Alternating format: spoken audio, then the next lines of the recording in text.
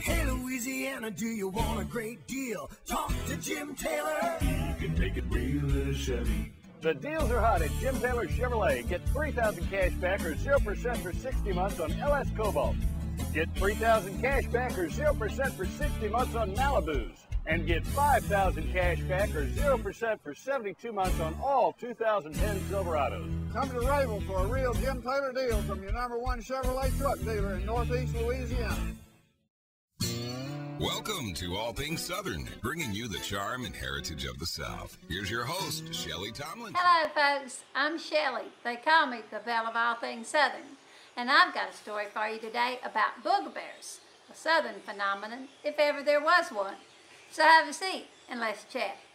My Uncle Rod was a late-in-life child, meaning that his mother, my Grandma Stone, thought her fourth girl was the caboose for a good 14 years before Rodney came tearing down the tracks. Papa, also known as Reverend Marvin Stone, could not have been more thrilled. Now, you should know that one of my extended family's little-known idiosyncrasies is our fondness for playing practical jokes on our kids. We don't mean any harm, it's just what we do.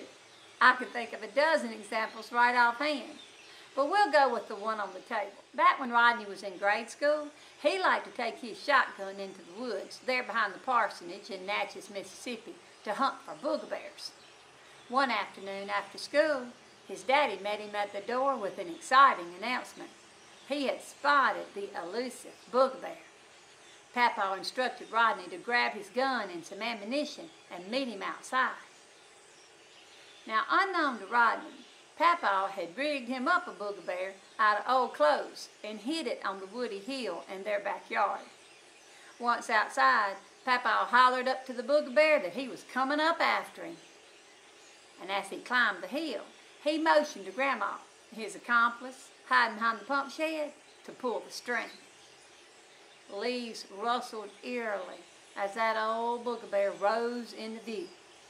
Wham! Papa tackled him.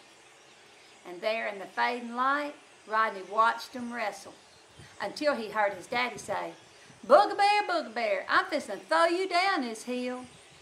And there it came, sailing towards Rod. Now Rod is honest enough to admit that he never did get a shot off that day. He threw gun and ammo at his daddy and lit out for the house. I reckon some things are best left for the grown-ups.